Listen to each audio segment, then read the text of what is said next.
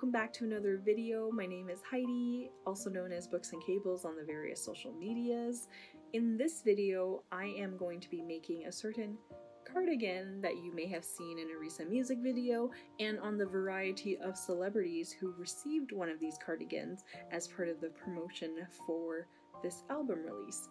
So it's been in my mind for a while to do one of these sort of recreation from image projects because I have a huge repository of knitwear that I want to make for my own wardrobe.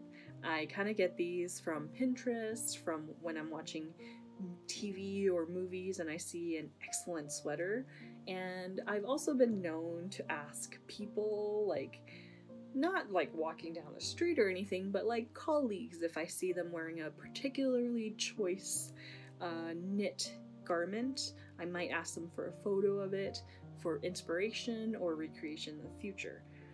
And lately I've been feeling a little bit uninspired in terms of my knitting. I've felt like I didn't really want to pick up any of the things that I was currently working on, but I didn't want to spend money to buy more yarn either. So I thought I would do something a little bit more creative and practice a skill that I wanted to practice for a while, which is writing a knitwear pattern from scratch. So I have been doing modifications on patterns, and I have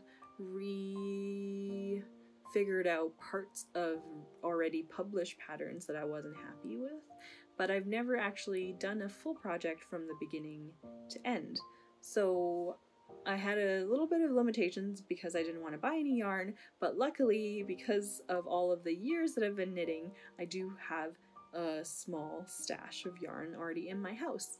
And in this case, I had some Knit Picks Wool of the Andes in sport weight in a white color that I thought would work well for this cardigan, as well as you would need a small quantity of black as the contrast trim on the hem, like the bottom of the sweater, and on the neckband, and I think on the sleeves as well. So I had all of that in my hands, and regardless of any purchases I needed to make, this was a relatively affordable project in the first place. Knit Picks Wool of the Andes, I believe, sells for $3 American, while still being 100% natural material, so it's 100% Peruvian highland wool. It's one of my favorite natural,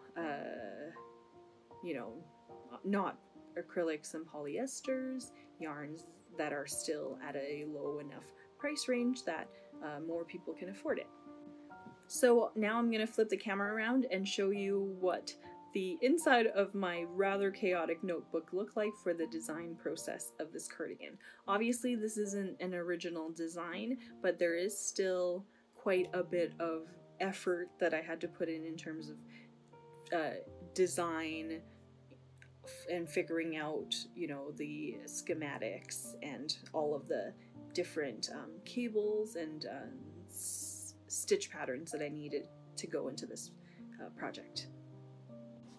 So I'll be honest with you, the design process was quite chaotic. If I flip to the pages of my notebook where I worked all of these things out, I'm not sure they would be entirely legible, but I did draw a schematic where I worked out all of the individual measurements that needed to go into this particular cardigan. So as far as the design goes, this is a relatively straightforward design. It is a drop shoulder, so what it means is it's essentially just a big rectangle that's even on the front and the back side. So all of the stitches are distributed evenly. Now, because your shoulders are not straight across like a box, you do need to do some shaping in order to get that to fit nicely across your shoulders so that it's not stretching in order to fit around you. It is a V-neck, so there's going to need to be some shaping to get it to open up that way. And then there's a neckband which overlaps by 2 inches. And then the sleeves are quite relaxed, So they're going to be a little bit large and longer than you would expect it to be. And this overall, what I went with was a, so this is 28 inches on the front side and 28 inches on the back for a circumference of 56 inches. So that, my natural full bust measurements is a 48, so 56 would be an 8-inch of positive ease, done straightforwardly, but actually my bust distribution is 25.5 on the front, and on the back it is 22.5. And what it means is on the front there's going to be 1.5 inches of positive ease, and on the back there's going to be 6.5 inches of positive ease. So overall it's going to fit quite loosely, but it's going to be more loose on the back than the front. This isn't my favorite way of designing sweaters because when you have a large bust to waist ratio, I typically like to do bust starts to make sure it really forms around my body. But since this is an oversized sweater, as long as it fits sort of in a relaxed manner, I think you'll achieve the look that you're wanting to achieve. I forgot there's going to be 3 buttons as well. And then after that I had to figure out this, there's one big cable that goes along the very edge of the cardigan, and then there's one twisted stitch which is smaller, and then there's lots of small cables that go along the cardigan itself, and that is filled in between with some seed stitches. So once I figured out this part, I needed to figure out, so I have the overall measurements that I want, but then I had to figure out how the distance, how wide my arms were going to be, how much was going to be, I wanted to decrease towards to make that arm shape, and also what is the stitch gauge that I want to knit this at, because that really affects how many, the final stitch count. So I did quite a few different samples or gauge swatches in order to figure out what is the gauge that I want to knit this at. Obviously, when you already have a pattern, it tells you what you need to knit the pattern at in order to get the dimensions that are intended. But when you're knitting it yourself, you can sort of play around with the different stitch gauge to figure out what looks best. So I ended up going with a 24 stitch gauge, which means over 4 inches it should be 6 stitches per inch. And so to figure out the rest, for example, because it's 26 across the front and there's 2 inches of a band here, there's 13 stitches on, or 13 inches on each side. So to figure out how many stitches I need for the front side, for example, I would take the 6 stitch per inch, multiply that by the 13 inches I need, and that equals, wait, 3 times 6 is 18, 78. And 78 ended up being the stitch count that I went with, because it was also divisible by 13, which is what I worked out in this chart for the actual pattern to be. I'm not going to go through each of the measurements and how I calculated it, but essentially what you need to do is multiply everything by how many stitches per inch. So if you know your armhole is going to be 20 inches all the way around, you need to multiply 20 inches by 6 in order to get how many stitches you need. So using that, I got all of the shaping that I need. This all took about 3 days and multiple knitting and re-knitting to figure out, but I ended up with a pattern to follow. Now, I started filming this video actually kind of a bit of a ways into the project, so I've already knit the 2 fronts because they were exactly the same as each other. So after I was comfortable with one of the front sides, the other side was just a matter of doing the same thing but mirrored. So that is where I'm at. And just to talk you through some of the design details on this. So the bottom of this cardigan, originally I thought it was just a regular cast on, but upon looking more closely at the images, it's actually a tubular cast on, which is quite common for machine knit projects. And it gives it kind of this professional finish. And you do this by doing, I think it's called an Italian cast on. Anyway, you kind of twist like this while you're casting on instead of, you know, the usual motion of making a loop and tightening it. You do this twisting motion, and what you end up with is a cast on edge that's already in knits and purls, which match up to the actual ribbing that you're going to proceed to do. But instead of knitting the knits and purls right away, what you do is a double knit the project to make this tubular cast on. So when you have these stitches on your needles, you will knit the knit stitches as it appears, but when you come across a purl, what you do is you move the yarn to the front so that it doesn't get tangled on the back side.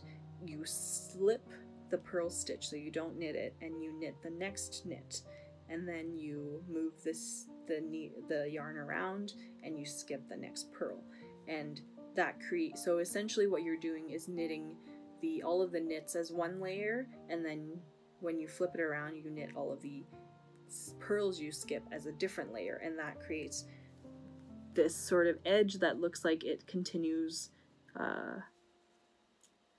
It's a continuous and it doesn't have an edge to it like that. So after that, you do a bit of knitting, you add in the contrast colors.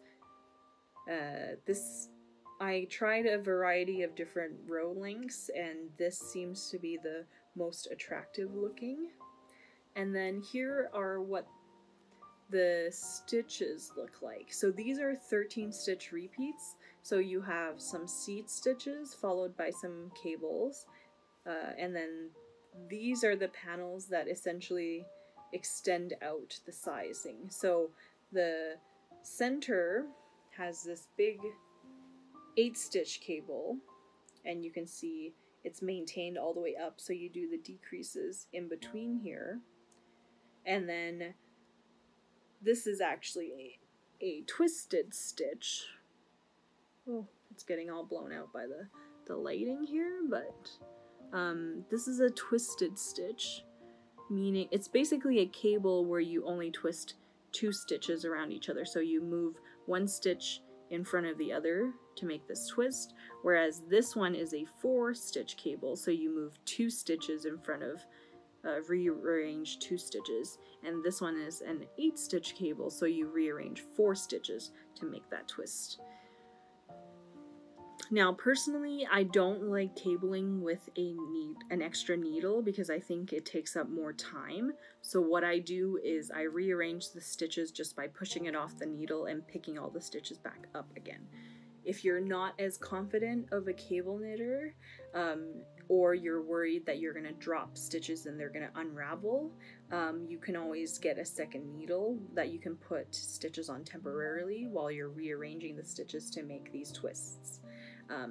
But like I said, I've never not caught a stitch. As long as you keep a firm hold on the stitches while you rearrange it, you shouldn't have a problem in terms of unraveling. And even if you do, it's a matter of just like picking them back up again. So that's where I'm at with that. And then obviously you start the decreases up here to make this shaping. And then for the short rows, what you're doing is you can see a little bit that shape. You're knitting more on this end than you are on this end. And how you do that is you knit until a certain number of stitches. So here there were 60 stitches across the top, and I wanted to knit 1.5 inches more here than on this side.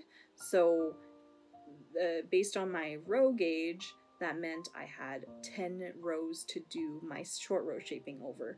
Anyway, somehow I figured out that meant I had to do short rows 5 times. 60 is easily divided by 5, so 60 divided by 5 is 12 stitches. So I knit 12 stitches, and then I did a short row, and then knit back to the end, and then I knit to the 12 stitch, resolve the short row by knitting it as if it's a normal stitch, and then knitting another 12 stitches, and then doing the German short row wrapping and knit all the way back again. And you just keep doing this back and forth, and eventually that builds up more rows here than it does on this side, and that creates that triangular shape.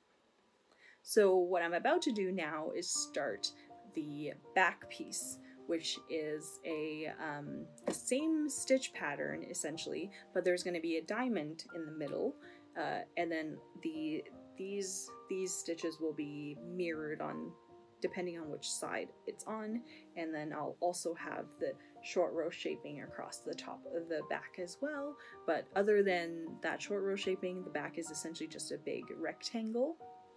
After the back is knit, what I'm going to do is seam the front and the back together by the sides, and then pick up the stitches for the armholes. And then once I pick up the stitches for armholes, I'll knit down in pattern. So the diamond appears on the top of the arm there, and then you have the extra cables around, and then you gently decrease it.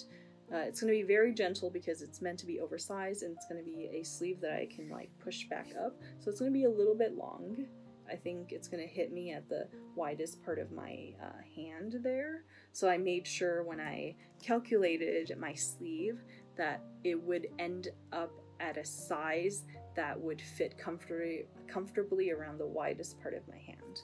So, you know, where my wrist is, I think 7 inches in circumference, my actual hand is maybe 10.5. So I had to make sure like whatever decrease I did would not make it smaller than 10.5, so that I could have it sort of hanging and covering my hands in a very cozy sweater. And then the neckband is the last step. You pick up all of the stitches around the neckband and then knit and make the buttonholes. That there's going to be 3 buttons on top of this cardigan. So it's been a relatively quick project so far.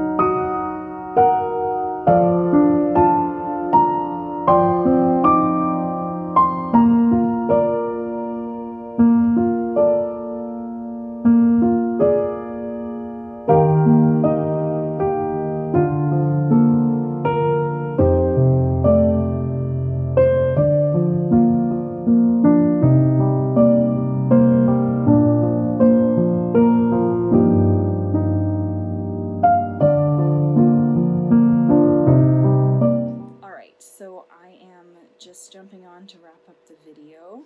I finished the cardigan last night. You can see here is the picked up button band with the black buttons. These are just generic plastic buttons that you can get from any store. They're 1 inch in size. I made buttonholes on the band.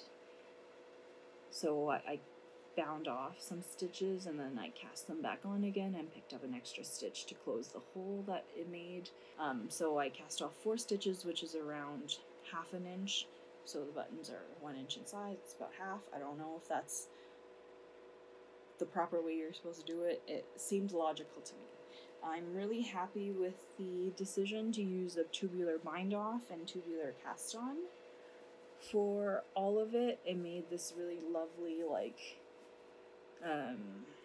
clean, sort of professional looking finish. It's going to look a little bit less wobbly once I actually give this cardigan a wash.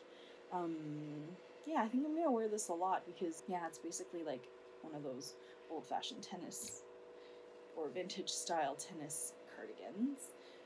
I know people are going to ask, is this going to be available as a paid or free pattern? The answer is, I'm not sure. Like I just said, it's a classic tennis cardigan, but, and there's like half of it which I did design, which was a drop shoulder, short row shaping, relaxed fit cardigan. However, like the distinctive combination of stitch patterns with that shape was definitely taken directly from the photo. So anyway, if anyone has any thoughts about that, let me know. I don't have the answer at the moment, and I feel like it's one of those things where someone could tell me it's legal, but my follow-up question would be, but is that okay? Because, you know, it's not a very big step to say, oh, well, it's okay to make money off of this.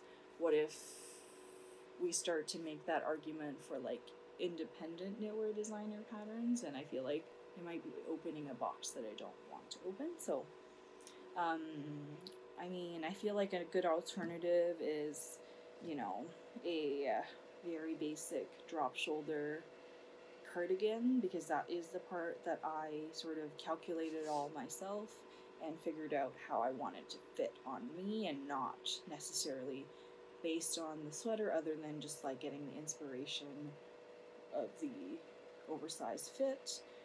And if you were to choose to add these stitch patterns to it, that would be kind of your prerogative. Maybe that's a good alternative. But overall, I think it's really cute and super cozy, which is kind of what the whole Folklore album seems to be encapsulating. So I'm happy with this project. There we go. Thanks for joining me for this video. I hope you liked it. I know it wasn't necessarily a step-by-step tutorial, but it's sort of hard to film knitting tutorials for a project because it takes so long to knit. Like, when you're sewing, you can just sit and you can film over the course of 1 or 2 or 3 days on a project, and you do a lot of the steps very quickly. But for knitting, like, there's like a lot of just doing rows over and over again, so it's hard to be like, decrease on the 2 ends of this round, but it takes 20 minutes to get to the other end, you know, so it's not very riveting necessarily. But anyway, I hope you enjoyed either way, and I hope to see you around again. Make sure to click subscribe and like the video. I'll talk to you later. Bye-bye!